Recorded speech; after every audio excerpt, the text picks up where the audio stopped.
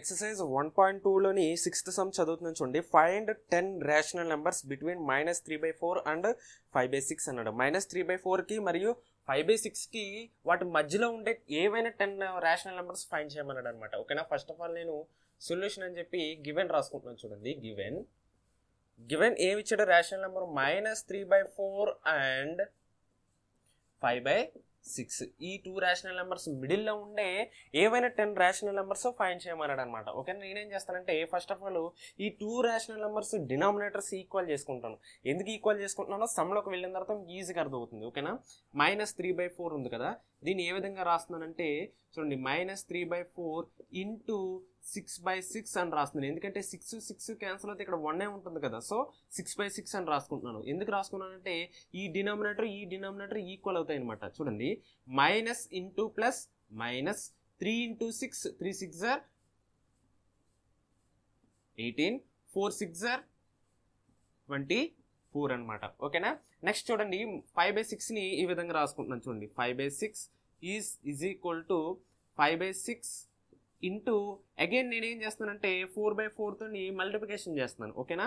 4 cancel అయితే 1 ఉంటుంది. చూడండి, 5 4s ఆర్ 20, 6 4s ఆర్ 24. ఓకేనా. ఇప్పుడు చూడండి, -18/24, -3/4 ఏ విధంగా రాసుకున్నాను? -18/24. 5/6 ఎలా రాసుకుంటున్నాను? 20/24. డినామినేటర్స్ రెండు ఈక్వల్ అయినాయి కదా.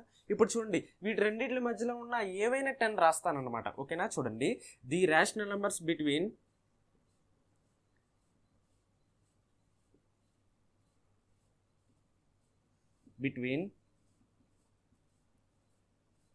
-3/4 and 5/6 ఈజ్ ఆర్ అని రాద్దాం. ఓకేనా. ఏమైనా రాద్దాం. ఓకేనా. ఫస్ట్ ఆఫ్ ఆల్ ఏం చేస్తానంటే -18 తర్వాత ఏముంటాయి? -17/24. ఓకేనా. డినామినేటర్ మారదు, బట్ ఏవైనా రాయొచ్చు 10. ఓకేనా. సరే చూడండి, -13/24 -10/24. ఓకేనా.